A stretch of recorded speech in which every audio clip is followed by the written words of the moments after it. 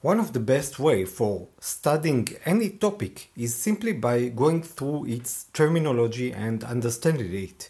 There are two reasons for that. One, if you study it without dissecting the terminology, you will face that terminology and need to study it in any way. So why not start by studying the terminology and dissecting it, and with this we will start studying data science. This is part 1.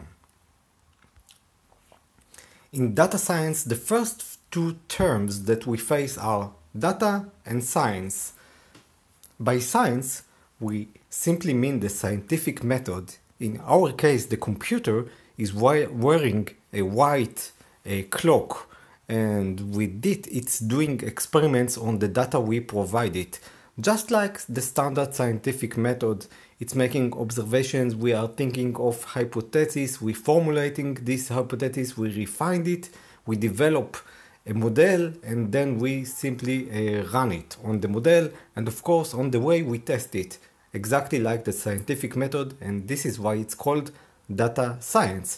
With data means that our experiments as of today are on data, but this is not limited because in future the machines could also do real experiments on real world. So today it's data science, but in the future, who knows? It's just machines doing scientific experiments. So the machines are consuming data. You provide the machines with two things, with two terms, we can say.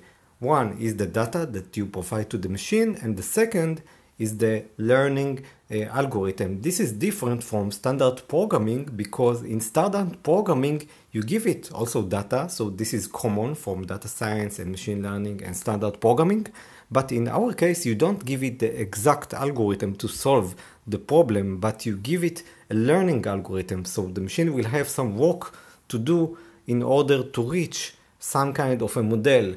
You can say that it's an intermediate step. You don't give it directly the programming code, but you give it some hints about what your program could be, and the machine is doing the extra steps in order to reach the program. It's like it's writing the program for you. It's writing the steps. You give it the hints on how to actually program in order to reach the solutions.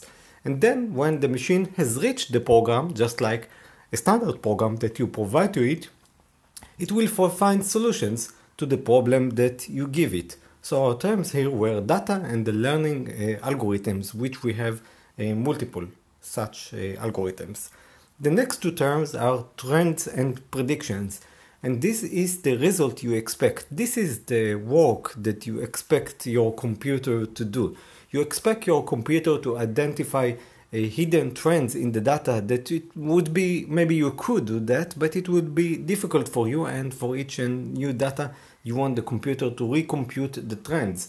Not only you want the computer to leverage, to show you those trends, you also want the computer to make predictions based on leveraging these trends. So the computer found some trends and then it's leveraging it and it gives you predictions.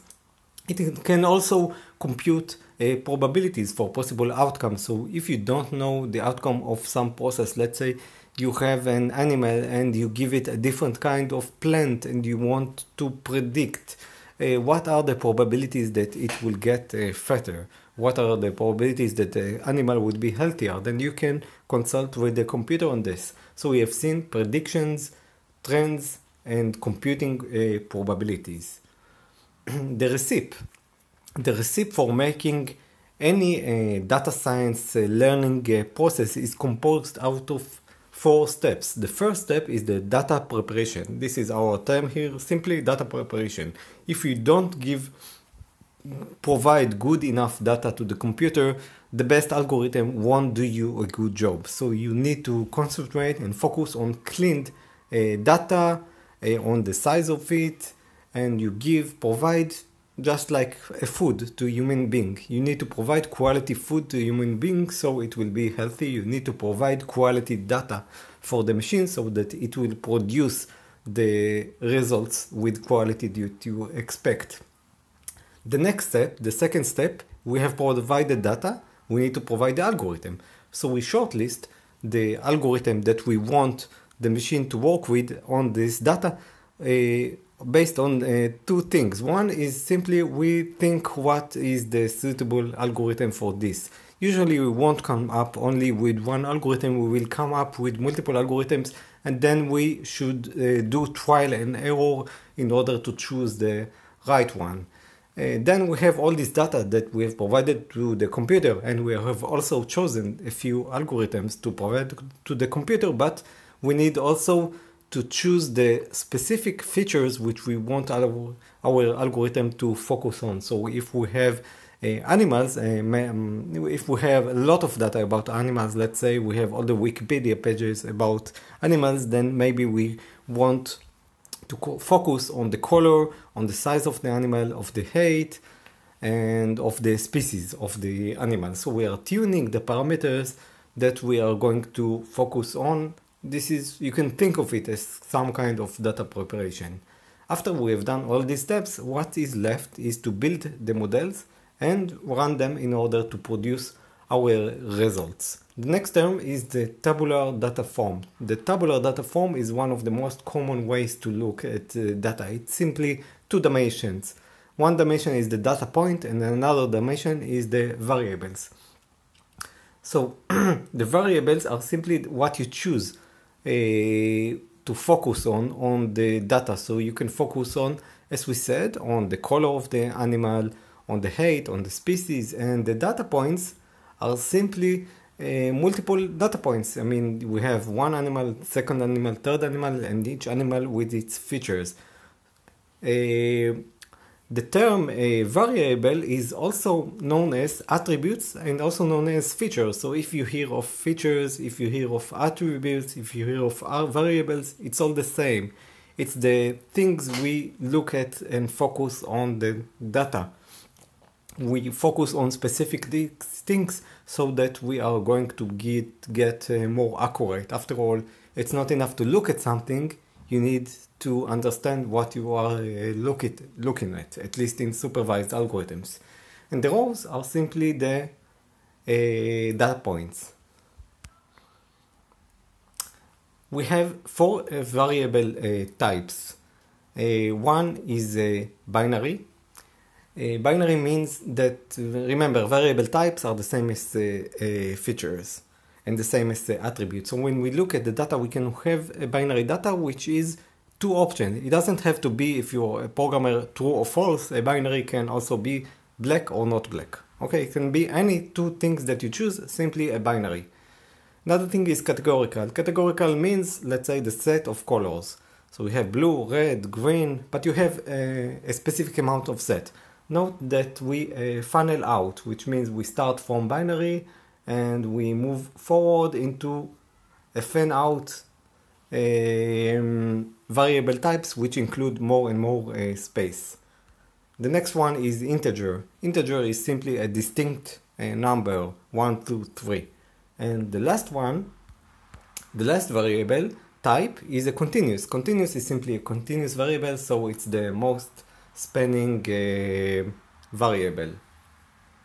This is a good way to formalize it. You could formalize the variable types in any way, but it's a really good way because now you can correlate them to standard programming languages. So after we have decided on the algorithm and we have prepared the data, we need to select the variables. Why do we need to select variables at all? And our term here, remember we're focusing on terms, our term here is variable selection or feature selection or attribute selection. You will hear many times feature selection. Feature selection is the process that you have too many variables in the data. Think of an animal, you have too many things to describe it, but you want to focus on specific stuff, the height of the animal. So if you will focus on all the features, then the algorithm will have too much data to process and it will be slow and also wrong. So you focus on specific features. You shortlist the important ones. Often this is done with simple trial and error. You do not necessarily know in advance what are the features. When you do a feature engineering, You can group items based on species, for example. So feature engineering is the fact that you don't have the raw features in the data, so you do some grouping based on species, and this will allow you to look at stuff from a different feature which does not exist directly in the data. And this is very helpful because sometimes you need to group maybe by days or group by month. So it's better to look at the features which are related to that grouping. The next term is simply dimension reduction. Dimension reduction means you have multiple variables and you combine them to one condensed information in smaller variables. All these steps that we are making out in order to make our algorithm run faster, run smoother, and be more correct. So we are focusing on the features and we are grouping them and we are reducing dimensions so that we are more focused on the problem that we have.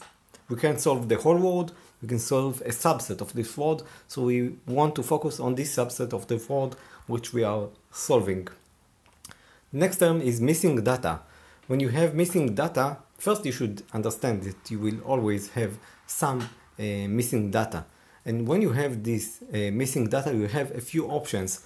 From the good option, we will go scroll from the good options to the bad one. Okay, the first is the good, is simply to approximate this data. You can even compute it. You can compute the data because the missing data, because you might have related other processes which have had some feature A, and you see that when they have feature A, they have feature B. So you can compute what feature B would be, and this is the best because it's best to work with some data which is more correct than to work with an incorrect data or simply missing. If you thought to remove this data, then try to avoid it. Try to put that extra effort into computing this missing data. This was our first session about data science. In the next session, we'll scan the different algorithms which are commonly used in data science and when to use them. And please see below the resources I was using in order to formulate and summarize these short data science sessions. So below are links to my resources where I took the material from, and those are great resources. So thank you for watching, and I will see you in the next session.